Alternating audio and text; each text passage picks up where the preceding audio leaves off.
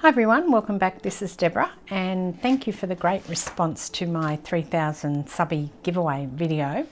I've had lots of comments, which is great, and I just wanted to share with you the things that people like. Now what I'm doing today is Roxy's weekly challenge and I'm doing the belly bands. So I've just got some manila cardstock, I've cut it down and I'm just going to stick things on. Now what I'm using are the doors. Remember I mentioned yesterday that I might use the rest of the doors and make it into a belly band, and I thought why not, so that's what I'm using today. But meanwhile I just wanted to run through some of the things that people said that they liked.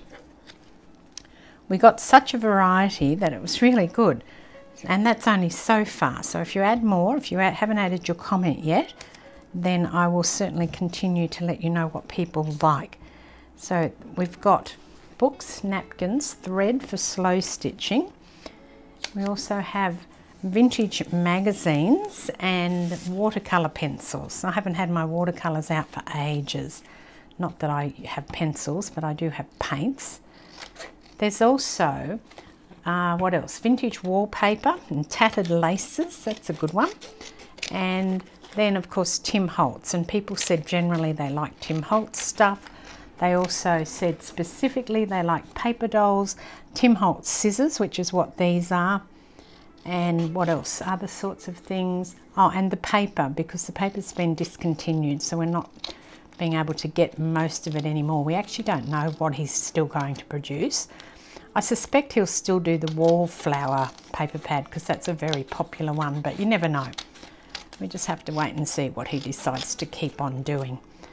I'm just trimming this down at the back. They also like the Dover books, and if you don't know what the Dover books are, I must admit I had to Google it as well. And the Dover books are, I think there's like an antiquarian sticker book. That's the one that I've seen in the main, and that is a Dover book, and apparently there's a whole lot, because I Googled it, and there's a whole lot that are similar to that. So that's that bit done. But pretty plain, so of course what am I going to add? Some paper dolls. Did you guess? Anyway, let's add some paper dolls. Now if you remember, I had these paper dolls that I cut, and I cut like their heads off and things like that, and in this case I cut the head and the trousers off, and that just sounds terrible, doesn't it? And this little girl. So I thought I'd try and use them here. I've got this skirt as well, but I thought I'd try and use them down on this tag. First of all, I'll have to straighten it. It's very crooked. I think that'll have to do though. I don't know. I'll probably end up cutting it again in the cutter once I put the dolls on. So I was just going to stick some things down. For example, this little girl, I'm just going to put her down here. I wonder if she'll sit like here on this door, and I probably just have to trim across there. I don't really want to do that though. Actually what I'll do is I'll move her in like this perhaps.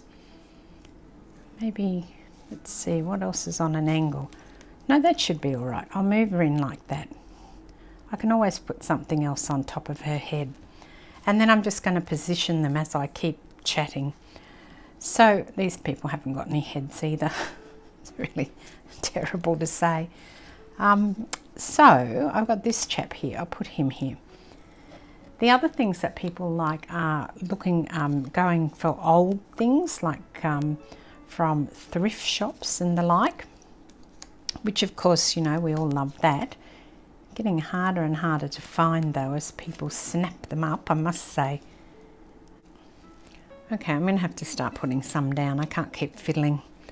All right, let's put her down for a start. So also modelling paste, anything gold, and what else did I get? Oh, 3D embossing files or folders, and gilding wax. That's an interesting one too. So the other thing that I had a couple of questions. So the questions, really interesting. I had a couple of people who want me to make things, and I will do that.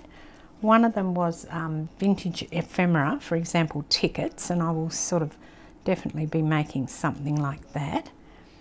And then I also had somebody who wanted me to make something with fabric. So I will do that as well. Just have to put that on my list, which I've done. And then I had a couple of questions as well that people wanted me to answer.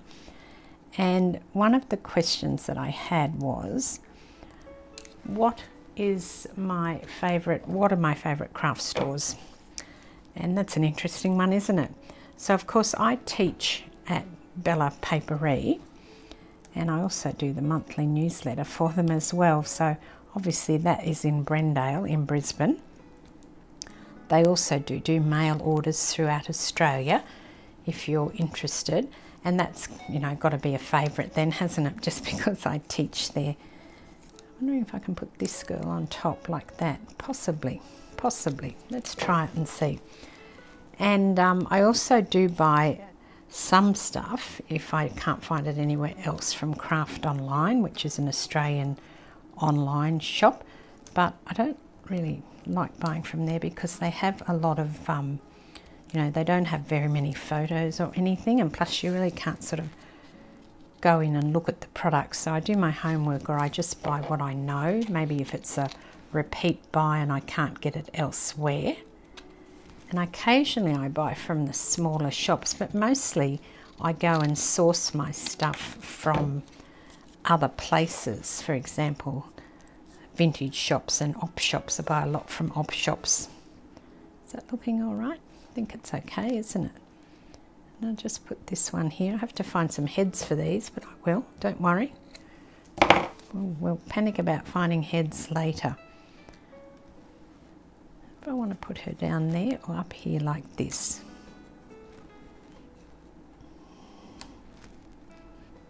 I like her feet. I'd like to get her feet in. Okay, let's put her feet in. Let's put her in.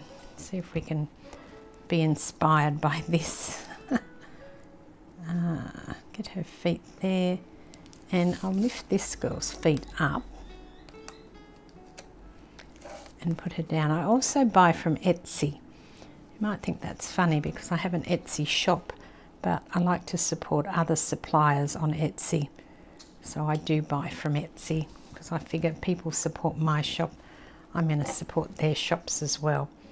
I don't know how I'm going to get her head on there now that I've squished that down.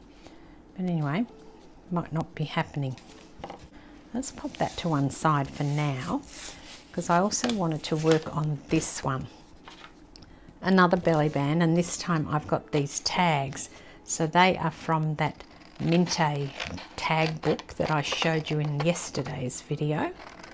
And I've also shown it to you before in flip throughs and things, but there's quite pretty colours in these tags. So I thought that I would use these in a belly band. Just because they're tags doesn't mean you can't sort of chop into them and use them in a different way. A lady called Yvonne asked me what product or tool is on my wish list. So first of all, I have to say that I don't have much stuff on my wish list, because if I want it I go and buy it, which is terrible, but that's what I do. I really have been thinking lately about whether or not I want one of those machines that can cut things like this, and particularly the sheets of fussy cutting, that if you can put it in a machine and it'll just automatically chop around it. And I have done a little bit of investigation on that.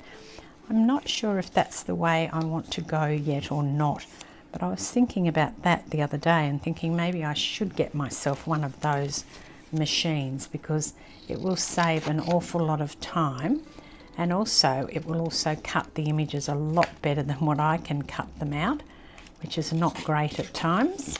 So I don't know, has anyone else got one of those machines and what they think of it? I'd be interested to know that information. I sort of want the tag shape at the top so that we can see it. I'll put this little one here, and then this red one. Not sure I want to introduce red. It's very, very bright, isn't it? The red might really not look great if I do that. Let me cut it off. And I could reuse this piece down here like that and stick that down. Then I did get a question from, I've written all this down because I'd never remember it otherwise. I had a question from, let's see, a lady who lives in the UK, and she didn't give me her name, and I do know what her channel, YouTube name is, but I won't repeat that. I don't know whether she'd want me to do that, so I'm not going to. Anyway, she'll know who she is because we have something in common, that we both love New York City, so she'll know who she is. And she asked me about Rockhampton because she told me a very interesting story about her father, who came out here in the 1960s as what we call a 10-pound pom. Now, back in the day, in the 60s, Australia was accepting people from England, and they could come here for £10, and hence the name 10-pound pom, because pom's a word that we use. It's probably too derogatory these days, but that is a word for people from England, because it's pom, P-O-M-E, person of Mother England. And they were called 10-pound poms. And then her father went back, and she lives in the UK now, so he must have gone back. I think she said he did. And she said that he lived in Rockhampton, and she wanted to know what Rockhampton was like, which I found very amusing because that's where my husband comes from. He's a rocky boy. You'll notice in Australia we shorten everything. We don't say anything in full. If we can shorten it, we will. Names and whatever we can shorten, we will. So yes, my husband is a rocky boy. And she said, what's it like now? And I can only comment, having not lived there, but I've been there quite a few times, of course. I don't think it's somewhere I'd like to live. You know, it's population is there. It's got maybe, I'm not sure, maybe 60,000 people. Somebody from up there will probably correct me on that. We'll see. But, and I'm sure it's lovely if you like living there, but for me it's very tropical, and so I wouldn't like it. The few times I've been up there, it's been very hot. I don't like anything that's hot. I don't even like Brisbane. It's too hot for me now. So that is what Rocky is like, you know. But if you live there, I'm sure that people live there and they love it. And, you know, everyone's got different tastes and ideas on what's nice and what's not. But that's where my husband grew up. That's where he went to school. And his parents lived there until he left home. And then eventually, well, they were going to move down here. And then his father died in a car accident, and his mother ended up moving down here, because that's always was their goal when he retired, that they would move down south. So there you go, which is very unfortunate that he didn't make it to a very old age at all. So, I don't know, do you like that? I've just lost my light. I thought it was a beautiful sunny day. I went for a ride this morning, and then I've just noticed that my light seems to have gone. Now, I wonder if I can sit this guy on his hat. All right, I'll do that. That's funny. So 2 belly bands with that technique of using, you know, pre-made items and Tim Holtz dolls. And I need a head for this one. So I'm just going to look into my box of Tim Holtz stuff and see if I've got a spare head floating around. Okay, I haven't been able to find those spare heads. I thought I had some, and I'm thinking that I must have used them, but I've come up with an alternative. And that is this dude here. So this guy, he has a puppy dog with him, and I've cut the dog off, and I can still use him, and I'm going to use the dog head. So I've got another one that I'm going to put on down here at the bottom, and I think that that will look a bit crazy. Okay, crazy. But, you know, I quite like it, and the puppy dog's very cute. So I'm going to put this dog down here. Oh, I didn't put any glue behind him. Hang on. Let me do that. All right. And then I'm going to take another one, and I can still use the man because I'm just cutting the dog off, see? So he works out perfectly well by himself. I don't think I've ever taken the puppy off before for him, but why not? And then I've cut down the body, and the legs off, and then I can tuck it in behind. I might have to cut this one off a bit more and put some glue on the back and then tuck it down so that they've got heads at least, even if they're puppy dog heads. So now they've all got heads, albeit not their own heads. That looks quite cute. And then I don't know if I'm going to do anything more with this one. I think I quite like that one how it is. I like the man sitting on top of the other dude's head. So they are 2 belly bands. And now I think I'm going to do another belly band. And this time I think I'm just going to do all of the paper dolls. So I'll go and get some more card and I'll do that. So I have another 2 pieces of card. I already had this cut. And I'm going to start with the belly band this way and just put some of these people down on them. Like dude without a dog, he can go down here. And I've got this man here. And probably not that little boy, no. Maybe this lady. She's got a hand out, so we'll put a hand there. Because I thought just paper dolls on there might be quite nice. To put them down quite low though, won't I? I actually need to watch how big this belly band's getting, because it's getting quite large. I think it's the full 12 inches by the look of it, or pretty close.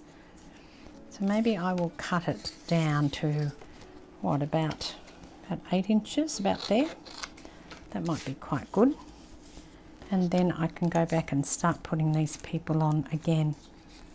Now they look really big because I've cut it down. That's okay. And then I was going to use these little girls. And I will still go with this lady and this gentleman. I kind of want to poke them behind one another. I don't want to have them all really showing. I do want them to show, but not, not all of the sort of thing. I think this little boy needs to go on the other side here because he's kind of facing that way. His body's facing that way, even if his head's not. And then the little girls can go up the top here. Okay, I think I'll even move them over so that they're actually coming off the edge, and I'm not going to cut them this time. Don't like that. Need to have something better, maybe her. Okay, let's start at the top, and I'm going to move these girls to the right rather than the left, I think. Just looking at how that's panning out there. Oh, I put glue all over her. Oh, I didn't have to because she's going to be off the page. Hopefully that'll be okay though. And then this woman, because I want her dress off the page like that. And then this lady can go here. Not, not hugely off the page, just sort of somewhat. Move her up. Move her up. I like this guy here and this man at the back here. No, I'm going to have to move her over. It's too much dark. The coat, that lady's coat and this lady's dress need to be swapped. Okay, let's put her down. Yeah, I'll take their feet off only. Oh, that's not stuck on properly. No, yes it is. It just wasn't. It's still a bit wet. That's why it's slipping around a bit. So just the feet off the bottom, nothing else at the moment. And then I'm going to keep the feet because I can use them on something else. And there you go. What about that? That's a belly band with a difference, isn't it? Yeah, I quite like that. All right, so that's 3. And then this one here, I'll take the rest of this here actually. And this paper is just Tim Holtz. It's the 12 by 12. Just, I don't know which one it is. It might be Memoranda. Maybe not, but it's one of the ones that he does. And I've thought about doing a side belly band like this. with the larger people. Maybe the seated people, like this dude, can be leaning on her shoulder perhaps. What do you think? Is that going to work out? And I might do it a full one, because what I can do then is I can take this, and in a journal I can, you know, put it across both sides of the pages, and even if I had another page in the signature in front of it, then there'd be that on that side and that on that side. I quite like him leaning on her shoulder. Maybe I can take some more seated people and do a similar thing. Let's see, where's some more seated? Oh, here, this couple. But I am going for the bigger ones this time. The bigger, oh, they're huge. The bigger paper dolls, actually. Now, if I cut them off there, is that going to look any good still? I'd like that up a little higher, I think. Now, this is 6, so this is a 12-inch piece, because that's 6, so I know that's... I'm wondering if I should just leave them on there. Just keep them on there, have the lady there. This guy can be doing that. These people can be up here. And I think I want more seated people, no standing people, just the people sitting. What about this little girl? To mix it up with a little girl. And then I did get another question, which again was a really, really interesting question. And the question was, you know, completely nothing about crafting, and it came from Jackie, and it said, what is my education background? And I guess by that she means, you know, what education have I had? And the answer is that obviously I went to primary school, and I went to high school just in New South Wales at a standard, what we call in Queensland we call them state schools. In New South Wales they call them public schools, but they're government run schools. And I went to those, and then then I left school and got a job, because I was a very naughty student, because I was incredibly bored. I never studied, incredibly smart, and didn't have to study, so, you know, still did really well even though I didn't study until my last couple of years. And then I don't know, school was incredibly boring, you know, it was too easy, and I just didn't really like it, which is really quite a pity. So I basically didn't matriculate. That's what it's called here when you finish year 12, which is the last year of high school. And I didn't matriculate, and so then later, not long after I left school, I went back and got my matriculation at night school. You know, always do things the hard way, why not? Because I realised that I needed more of an education. So I did that, and then I was going to go to uni, and by that time I was married and had a baby, you know, very young, and decided that, you know, it wouldn't really work anyway. I ended up leaving my husband, and then while I was, you know, after I left my husband, I then had 2 children, and I might cut round that, I think. And then I left him and with my 2 children, and then I went back to study, because I decided that actually I did have a brain and I better use it. So I went back and I studied computing. So I'm a trained computer programmer, and that's what I did. And I rose up the ranks quite quickly, because I was a fairly vocal female, and there weren't many vocal people where I worked, and very few females. I was only one of a handful. I think there were 4 of us in the class that I did back in the 80s at when I studied my qualification.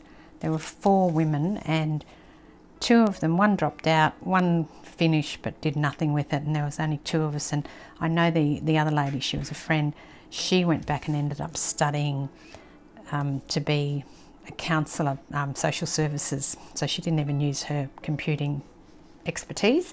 I was the only one out of the 4 women, and I went in at a really good time. So it was, I had a great career. So that's what I did for a living. And then in 2015, when I decided I wanted to retire, I actually studied again and got my certificate 4 in bookkeeping, and that's what I did for the last few years. The last 5 years that I worked, I was doing admin work, and then I got my bookkeeping certification, and I was a bookkeeper for a number of years, just on a casual part-time basis, and then decided I had enough last year, so I retired in September last year. So that's my educational background. I grew up with a father who was very big on education. Education was everything to him, and he was right. I hate to admit it. There you go. What do you think? Do you like that? I think that'd look really nice in a journal. And then if you put it across, and then like on the fold, you'd have these people on one side and then these people on the other side. You could even do it in the center part of your signature so that you had it. I like that I've cut that off. I'm leaving that for now. I may end up cutting that off and making her, you know, lean up against something else, but I'm going to leave all these other little bits on the background too. Although maybe I shouldn't. I was just looking at that and wondering if I should or should not. You know what? I think I'm going to cut them out. I like it with them cut out so that they look like they're just floating. Except for the lady on the end with her arm out, I'll have to not cut her out until I find something else for her to lean up against. Yeah, so that's it.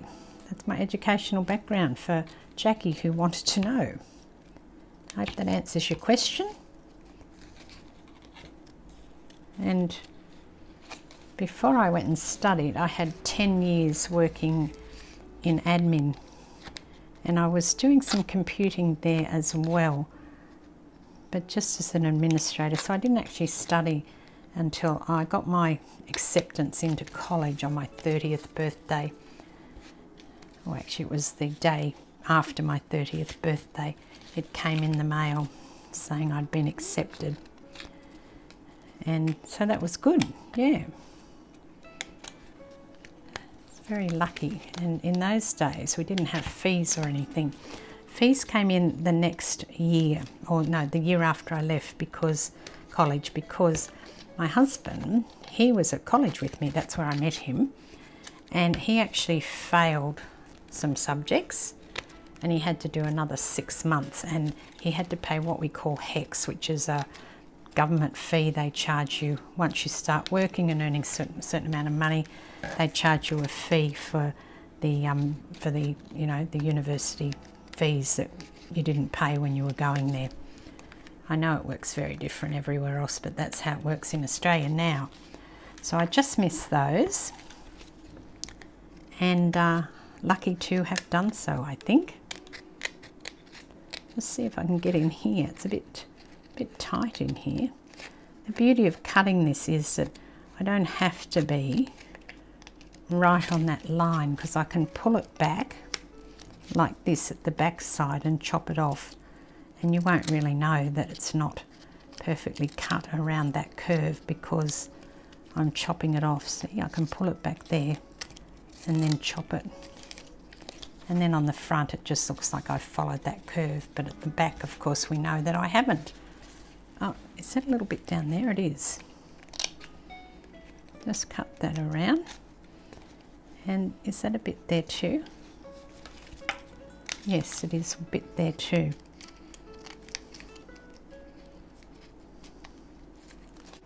Just looking at the back, and that's looking pretty good.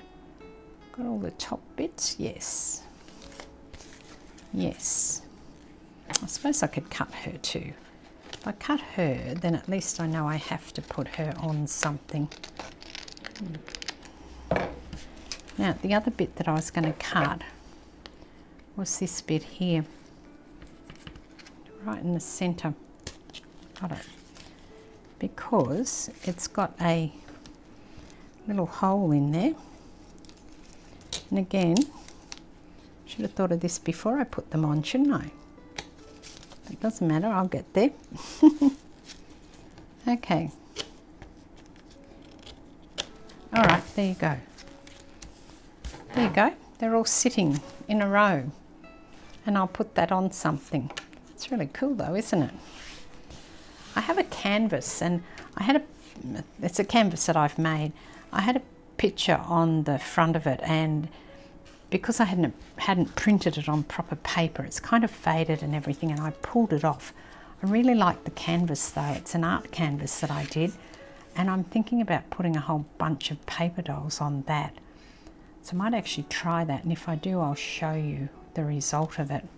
And this is the kind of thing I was thinking of, where, you know, a combination of these where I've got sort of paper dolls all over the place. But that's it. So I've got that as a long belly band, and then I've got this one where I've still got the things putting out, and these two that I have chopped off, and then I've also substituted the heads for the dogs' heads. which looks quite funny, quite amusing, but I quite like it. So here are the paper dolls that I've used. After I did the video, I decided that I would finish off this art piece because it's been sitting on the floor waiting to get done for ages. And I really had that thought about using all those paper dolls on it, and it looks really cute, I think. These are the new paper dolls from the new collection, and I've purposely used all the ladies and the little girls because I love those, and I thought that that would all go really well together. This is just on a big canvas that I've done, and I'll just scoot down the wall while I'm here and show you my other artwork. Why not? This is something that I did in a class, and I'm very proud of myself because I actually hand drew those birds and painted them. So that's another mixed media canvas. And then I've got a watercolor painting that I did. So I did this based on a watercolor painting that I already owned, and it was a professional one, and I wanted to see how I went if I sort of tried to replicate it, and it actually turned out really well. And then there's another piece. I did that in a class, and that's me when I was a baby. And this is another piece of canvas that I did. These are a couple of years old now, maybe 3 years old, I'm not sure. So that's another one, another mixed media piece, and then another mixed media piece, and I actually did use a Tim Holtz paper doll on that one as well. All done on canvas, and I'm quite happy with my art wall. I've got them just hanging on some picture hooks. I got the builder to put up a picture frame for me, and I have to get a few more hooks because I've actually run out of room, and they're just hanging with ribbon. That's how I wanted them. So that's it. I hope you enjoyed seeing that, and I will catch you next time. Thanks for watching. This is Deborah. Cheers.